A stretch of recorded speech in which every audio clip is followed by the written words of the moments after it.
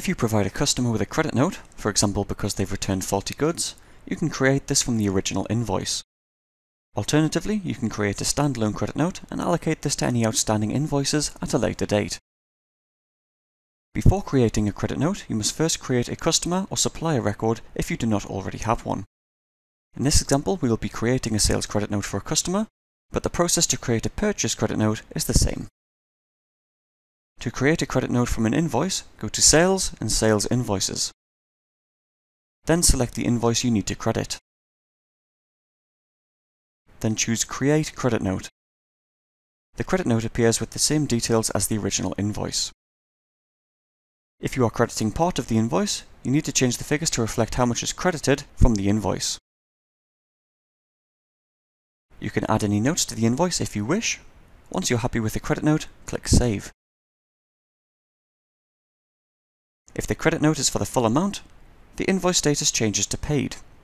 If the credit note is for part of the invoice, the status will show as Part Paid. You may not always have an invoice to use to allocate to your credit note to.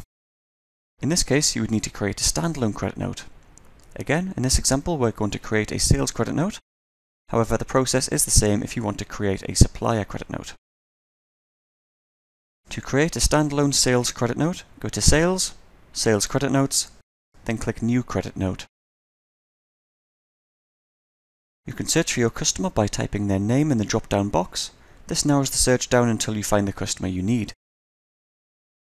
Then, fill in the credit date and any reference that you want to use.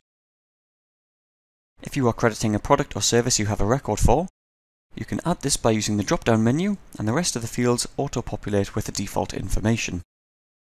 You can add multiple products or services by clicking on the next line down and searching for the product or service again.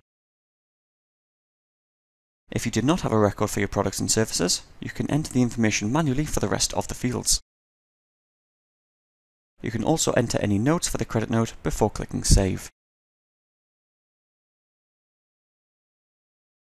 You've successfully entered a credit note and it remains outstanding until you allocate it to an invoice or a refund is recorded.